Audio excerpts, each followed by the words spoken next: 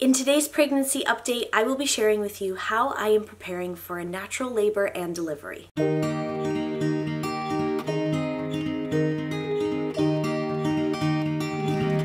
Every day we dance and life's been smiling. I'm delighted 'cause I got you.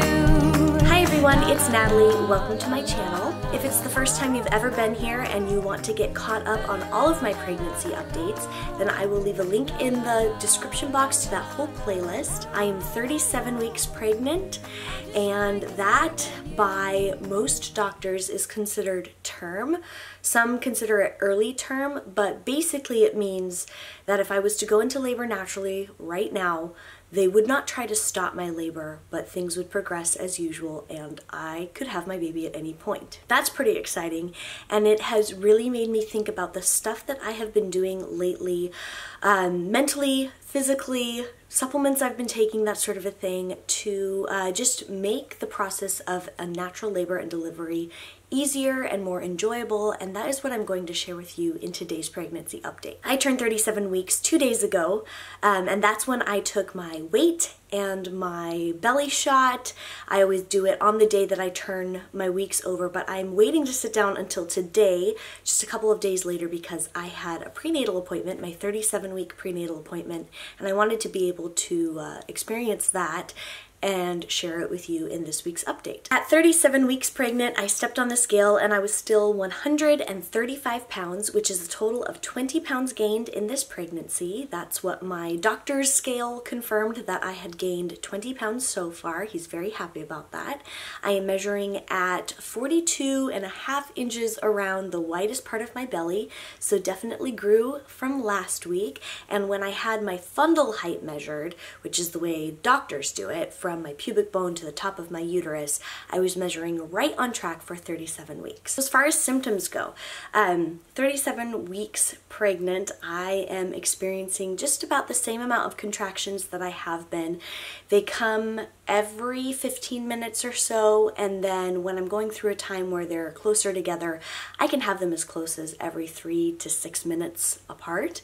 And just in this last week, there has definitely been a difference in my pelvis. So when I was at my doctor's appointment, he did a cervical check, a whole pelvic exam sort of a thing, and he said that baby is engaged. Her head is right on my cervix, and I'm dilated between a 1 or a 2, which is a little ambiguous just because I've already given birth vaginally before, and that can throw off those initial readings for cervical dilation.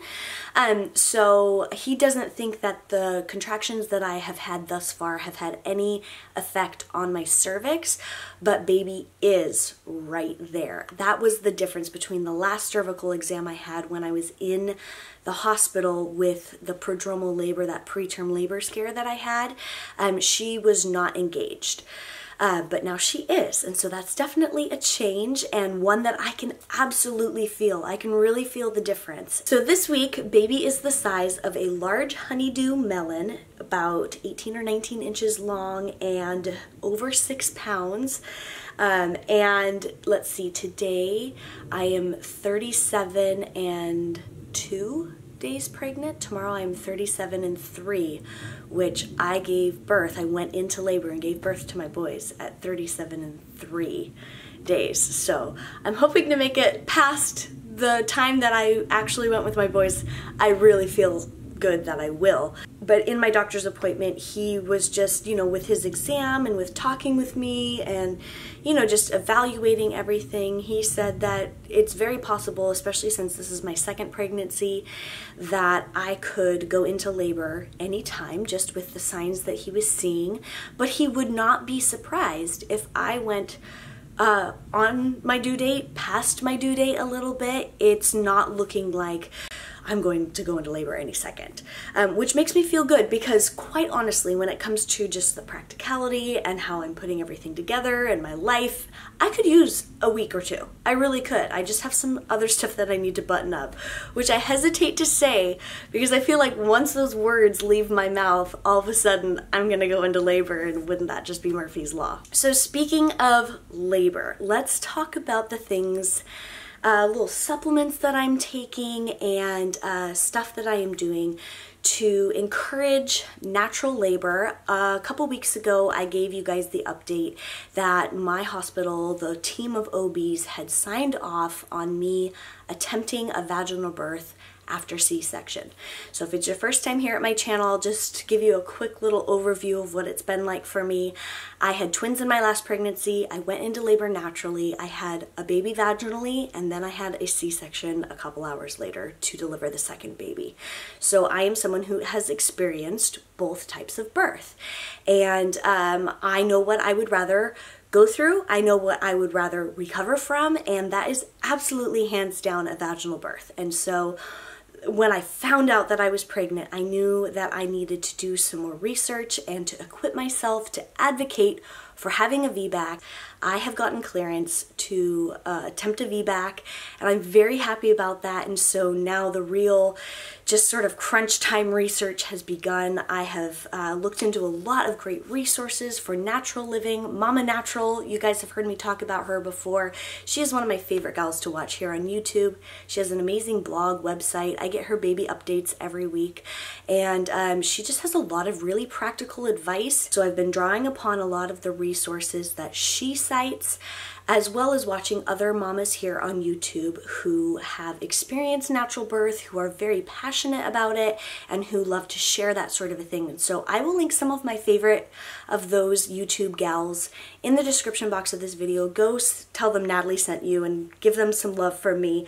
But basically, in my research, I've kind of come up with a little game plan for myself that I have been implementing but not sharing with you yet, just because I didn't have that verdict yet. I didn't know if I would be like mandated to do a C-section, but I just want to share with you. And these are things that I have absolutely run past my doctor. He is aware of every single food, nutrition, supplement, level of activity, things that I have been implementing. I've talked to him about it several weeks ago, and he gave me clearance. So before you implement any of these things into your pregnancy, absolutely speak with your own doctor or midwife, whoever you receive care from, just to make sure that it is the right decision for you.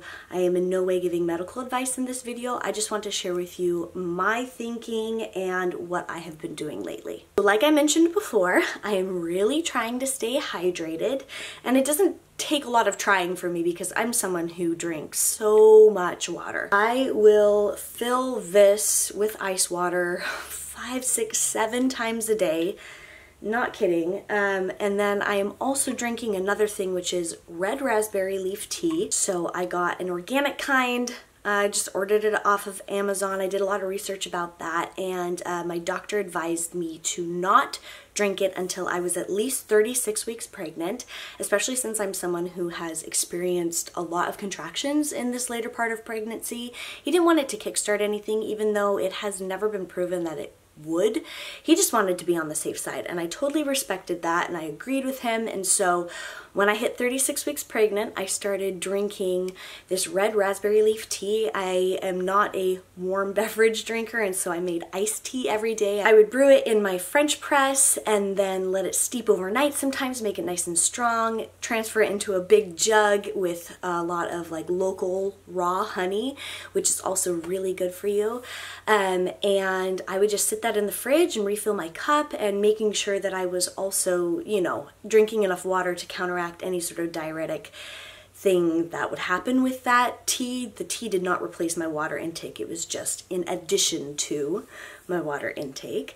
And then in the past couple of weeks, in the morning time, I have been mixing moringa leaf powder in with my morning cup of iced tea. Moringa leaf powder on its own tastes really very, very bitter and grassy, but mixed in with the honey and the tea, it's not bad at all, in my opinion. Another diet thing is I have been eating a lot of dates. This is one of the things that Mama Natural suggested. It was something that I actually did in my last pregnancy, and dates in the body have sort of an oxytocin effect, which can help soften your cervix. It can help support labor once it does start. Now again, none of these things actually start labor, so I'm not talking about stuff to induce naturally. I don't want to induce myself until I'm farther along. I'm not looking for that sort of options yet. This is more just to get my body as healthy and to support the system down there in the uterus area, that just to make it as healthy as possible for when it's time to go. And then as far as supplements go, I have been taking this evening primrose oil. Again, I ran this by my doctor and he was okay with it, and he actually suggested it. So I will take my prenatal vitamin, I take a probiotic every day, and then starting in week 36, I started taking evening primrose oil orally. 3 of these capsules a couple of times a day, morning and evening basically, and then at night my doctor suggested once I hit 37 weeks pregnant to start inserting these vaginally, which sounds totally weird. It's a pill, but it's like an oil soft gel. They suggest at night because it would kind of be uncomfortable to have this going on in there during the day when you're trying to walk around and be vertical and upright. And the idea behind the evening primrose oil is that just all of the flesh, tissue, cervix, everything down there gets softened by this. It has sort of a prostaglandins effect down there, and when you take it orally, it has that effect on the rest of your body. And I did this in my last pregnancy, and I had an induction date. So I had a day that they said, if you haven't gone into labor by this time, you're coming in on this day and we are inducing you. And that's how it was with twins. I don't want to be induced this time. I don't expect that I will have to be induced. And actually, last time I didn't have to be induced. I went into natural labor and I showed up at the hospital 4 centimeters dilated, and just a couple days before that I was only at like 1.5.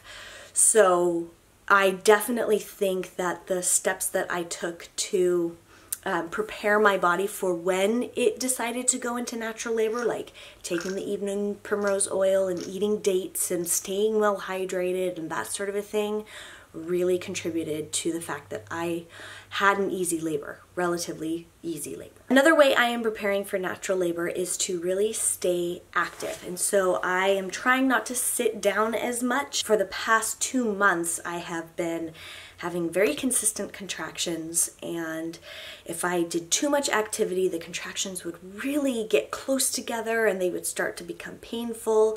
And I was not to a point yet in my pregnancy where it would really be all that healthy to have a baby. Now that I am at this point, which was around 36 weeks, started last week, I have been really mindful of how much I've been sitting down, how much I've been laying down, lounging around, how much time I'm spending on my butt. And so I've made the conscious effort to get up. I take a little walk every day, whether that's around Target or, you know, in the street in my neighborhood, that sort of a thing. I just make sure that I just get some walking in.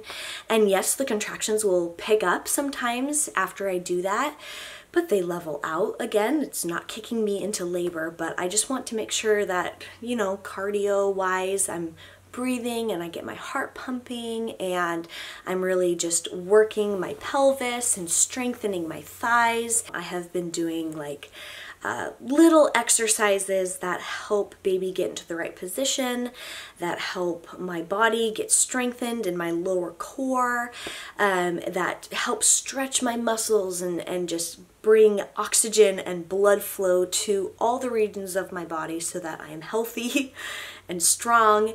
And I wish I could have been doing this sooner, but you know, I was on like moderate bed rest, and that's just not possible and it's not wise. But it feels so freeing to be 37 weeks pregnant and able to just sort of kind of carry on and encourage this to happen without, again, I'm not inducing labor. I'm not trying to make labor start, but I have the freedom now because of where I'm at in my pregnancy to be more active and to